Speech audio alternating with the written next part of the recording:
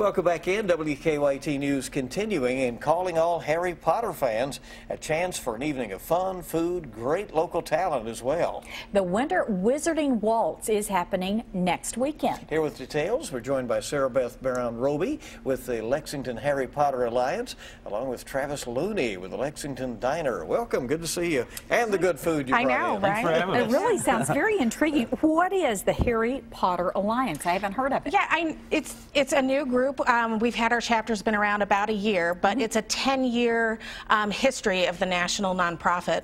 And what we do is we turn fans into activists, so we call it fan activism. So, for example, somebody was needing socks, which are the least donated item ever to homeless organizations, but they really, really need them. There's a dire need for socks. There's a character called Dobby who is freed with a sock, and so we did a Dobby sock drive. They asked for 300 socks, pairs of socks, and we got them 1,000. Wow. So that's great. Yeah, and it's not just Harry Potter. We use lots of different things. We did something with Star Wars to raise diapers for a diaper bank. It's really varied. Yeah. So, Travis, really, this is an opportunity to weave fictional tales with real world, right, and some real needs out there. Yeah, absolutely.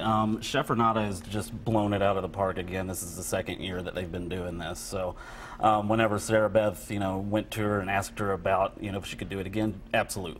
And she's prepared like a huge course meal for everything. It looks great. Tell us about this.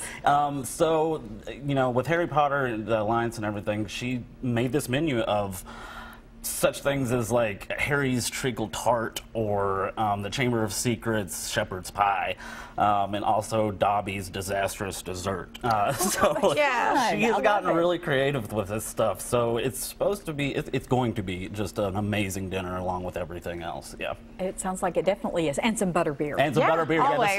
Yeah, the staple of Hogwarts is the butterbeer. You said this is a 10-year rollout, so you anticipate that this is the beginning, right? Well, for our chapters. Okay. So there are chapters all over the world, actually. There are ones in Ireland and England.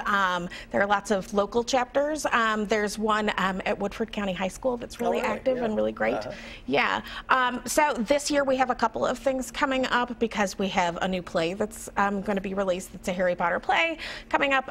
There's also Fantastic Beasts, which is a movie that's coming out. So we will probably do something with one of the local humane societies for that. Yeah. Well, we encourage people to go to the website, get some information, and come out and enjoy yes, too. Please. All right. Doors opening at 5 o'clock there on February 27th, and appreciate you coming in. Thanks for having us.